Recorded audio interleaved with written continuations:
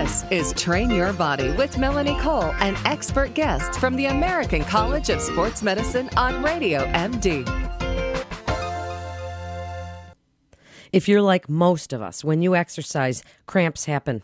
They happen at night while you're sleeping.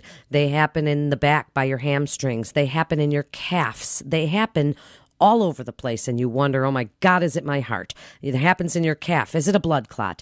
Well, muscle cramps happen when you exercise. Why do they happen? Well, we're about to find out even what you can do about them. My expert today is Dr. Michael Bergeron. He's the president and CEO of Youth Sports of the Americas, headquartered in Birmingham, Alabama. Welcome to the show, Dr. B. So cramps. I've been getting asked about cramps for 25 years in the business. Should I be eating bananas? Should I take quinine? Should I drink tonic water? Should I drink chocolate? What are cramps, and what do we do about them? Well, thank you, Melanie. You're right. They affect a lot of athletes. If you've been involved in physical activity or sports long enough, eventually you've experienced them. And they're very, very common, even with highly fit athletes. And those of us who have had them know that they can be very painful and very debilitating. During exercise, what's important to recognize is there's really two categories of skeletal muscle cramping.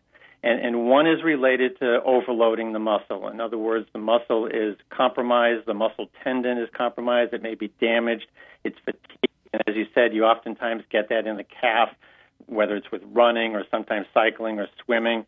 And really, this is an indication of a locally overworked muscle, and it often tends to cramp when it's in that shortened position. So the push-off when you're running or as you're swimming again. And what happens in those kind of cramps is you're really disrupting the normal control of muscle tension and relaxation. So because of the changes to the tendon and the muscle maybe itself, it kind of goes into an involuntary spasm.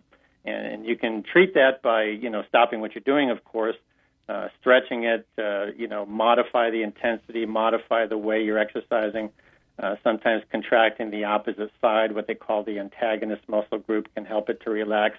But it's really a function of fitness or poor biomechanics or, lack of stretching and range of motion that causes that's generally what it is. Poor biomechanics, lack of range of motion, poor stretching or overuse, maybe even bad shoes can cause it. And what about the other types of cramping? Yeah, well, the other type is really unrelated to fitness or overworking or overload. It's really when there's extensive sweating and consequently you get a whole body, what they call a sodium deficit.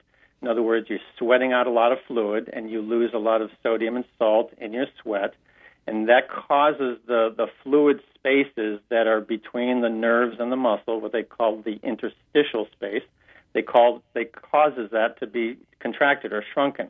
So your body has so much fluid and is trying to keep the fluid in your circulation to keep you alive.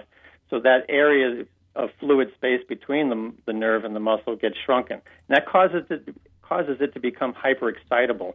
And so it kind of goes into a spasm on its own. Now those cramps come differently. You may feel a little twinge at first. You may see your skin jumping. They're certainly not necessarily overheated. Sometimes these are called heat cramps that you don't have to be overheated or even in the heat. But they tend to start subtly, and then they become more widespread, and it can be in your quadriceps and your hamstrings. It can really be in full body, and so it's a sodium deficit coincident with extensive sweating.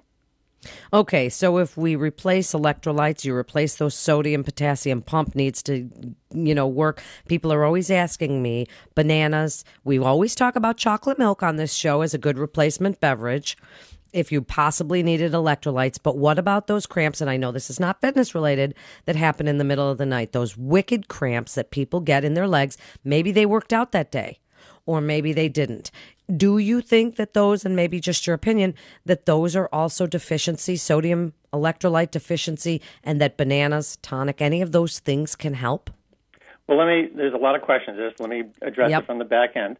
The night cramps, it's not really certain what those are. Now, if you've overloaded your body and you've damaged, and as we talked about before, as you bend your leg or put force your foot to go in a downward position, that causes a shortening of the muscle, and that can go into spasm. Regular night cramps that have nothing to do with, overloaded muscles and exercise, it's really not certain what that is.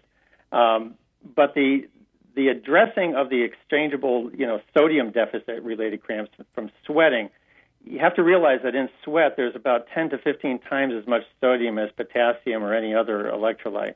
And so potassium pills or bananas or cantaloupe or oranges or any magnesium or calcium, those are not going to correct it.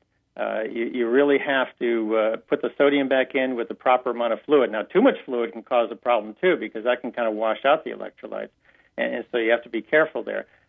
You mentioned tonic and quinine. Those do affect, in a good way, the cramping and can actually disable the normal electrolyte control across the muscle membranes, but it unfortunately does it across your whole body, and quinine can be very toxic to your liver if you take enough of it. But the real way to do it is to make sure that you're offsetting your sweat fluid and your sweat sodium with appropriate intake, not necessarily during the activity, because some people can lose thousands and thousands of milligrams of sodium while they're exercising. It's really just day to day. You need to make sure you're replacing the salt that you lost. When should people worry about cramps, Dr. Bergeron? When should they worry? Because women get leg cramps all the time, and then they worry if it's claudication, if they've got peripheral artery disease, if they've got any of these things. When do they worry that a pain in the calf is just simply a muscle cramp? Maybe their shoes are old. Maybe they walked just a little bit far, or they twisted a little weird, or they didn't stretch their calves or something. When do they worry?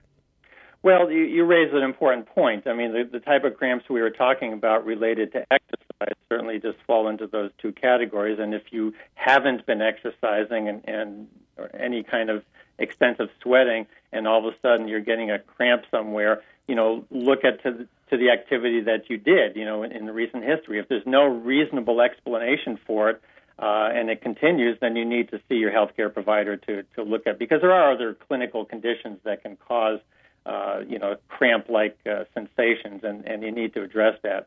But again, most people who are exercising and physically active are going to have one type of cramp related to fatigue and overload, or the other, or maybe even both at the same time related to extensive sweating.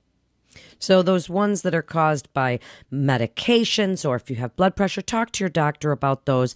If you're worried about them, if you get pains in your legs or anything like that when you walk, whenever you walk, and the pain gets better when you rest, make sure you talk to your doctor right away about those.